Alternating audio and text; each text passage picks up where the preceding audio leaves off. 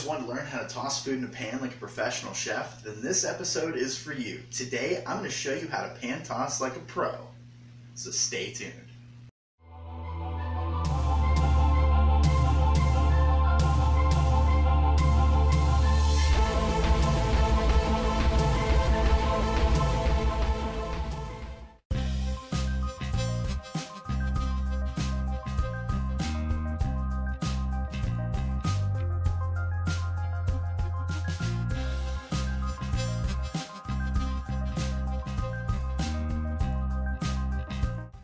Okay, so the first thing you want to do is to practice and get used to the motion of the pan, as well as the way the food reacts to said motion.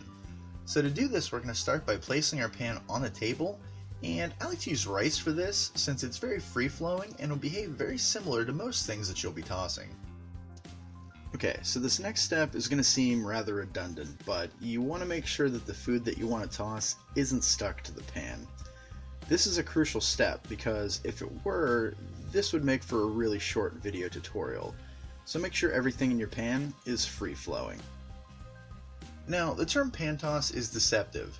Since you're not actually tossing, what you want to do is to use the edge of the pan to actually fold the food over onto itself. So the important motion isn't an up and down one, which is a common mistake that most people make starting out. So instead you want to practice a back to front motion using the momentum to carry your food up the side of the pan and then back over onto itself. Just like this. And the last step is you just have to have the confidence to just go for it. The key to a good pan toss is fluid motion, and if you hesitate or are jerky with your movements, the toss won't work as well.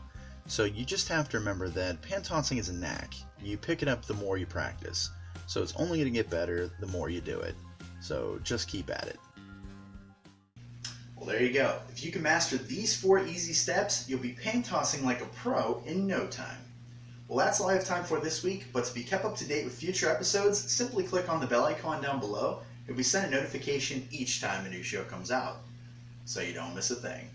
So if you enjoyed this week's episode, please feel free to give that like button some love and subscribe. And if you found the video useful, please feel free to share it as it does help this channel grow immensely. If you have any comments, questions, or suggestions, please leave them in the comment section down below. I would love to read them.